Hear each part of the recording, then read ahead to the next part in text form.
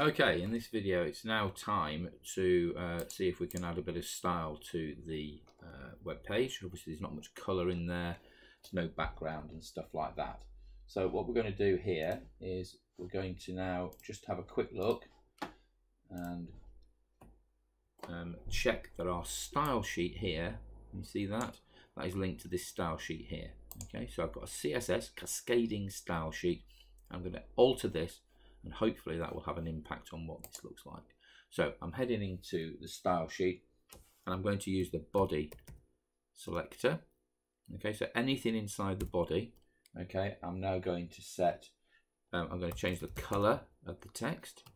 Okay, and the color I want is a hexadecimal value of 003399. Now you can see that that's a nice little sort of dark blue color.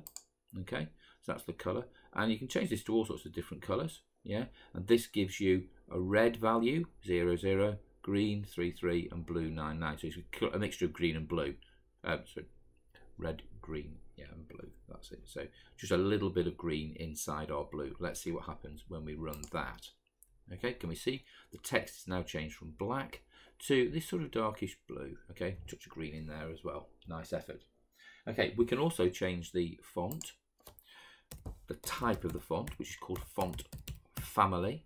Okay, notice here, color attribute colon value, semicolon next attribute font family colon Candara. Okay, I'm going to have a look and see if that works now. Sure, can see text just slight change to Candara. Nice. If I don't have Candara, okay, I might want to say change to Arial. Okay, so if my browser doesn't support this, I'll have Arial. So that would be my next line.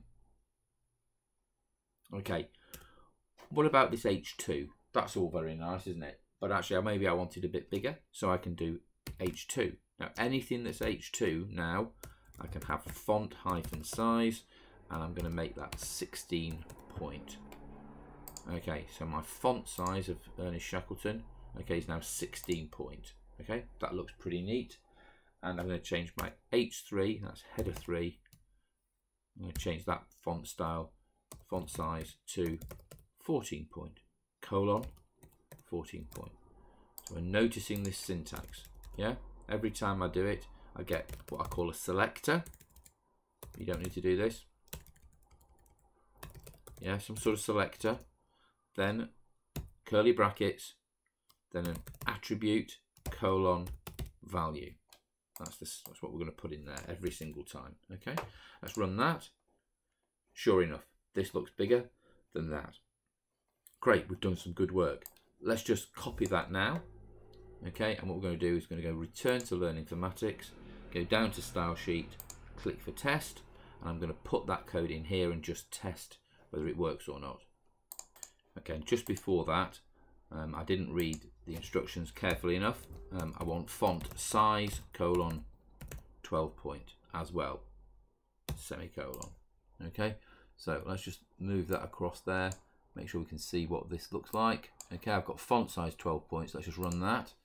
Okay, so neatly I've got 12 points for my main text, 14 point here and 16 point there. Right, now that should, now let's copy that, head into Informatics, paste that in, that's the new one with the font size, and submit the code. Great, all done.